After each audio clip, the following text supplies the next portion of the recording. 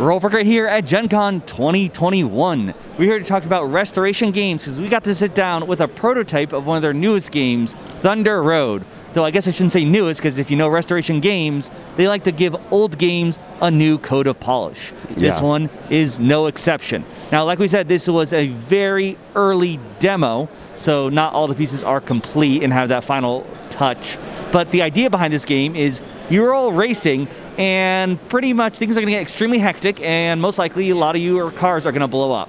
Yeah, you're not just racing, you're also trying to kill each other. Well, I mean, that's a great way to win a race. If you're the only one left, you're going to win. Yeah, so the way the game works, each player has 3 cars of different sizes, small, medium, and large. And you're going to roll dice at the start of the round, and you're going to use those dice, assign them to one of your cars on each of your turns, and that determines how far that car goes. You can only move each car once per round, so later on, once they're on the map, they'll be moving forward from their original position, whereas when you first start out, they just come in from the back.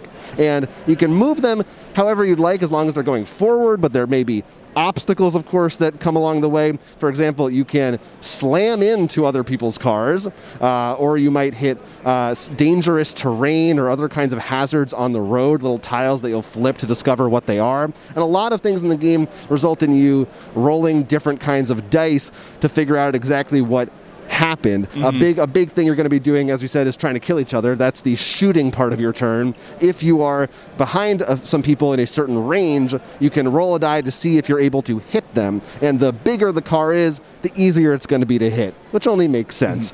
There are 4 dice you roll, actually. So one of them also is used for a bonus action.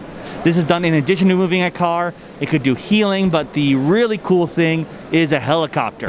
You get to put it on the board and shoot people. Simple as that. But once a helicopter is there, if anyone ever stops underneath the helicopters drop the bomb and instantly destroy the car there. The reason why this is all important is because that helps set up death traps. The big mechanic of this game is when you end up on a space with an opponent. That causes you to bash into each other. You roll these dice, which tell you whether the top car, the car that initiated the attack, or the bottom car moves somewhere on the board. Now, if you are a larger car, you get to re-roll if you don't like it, but the idea is they're going to hit the car out of the way.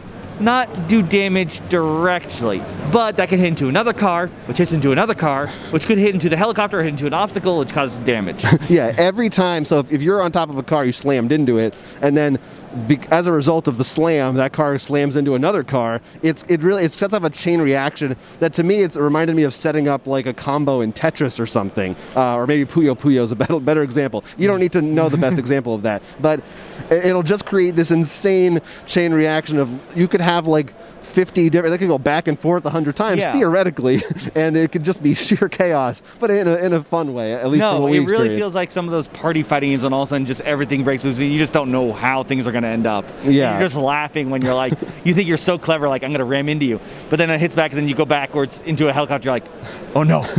Yeah, so there's definitely, this is a game that has dice and chaos and randomness, but you are in control of where you put your cars to some extent, how you assign your dice, and which of those powers we mentioned that you use.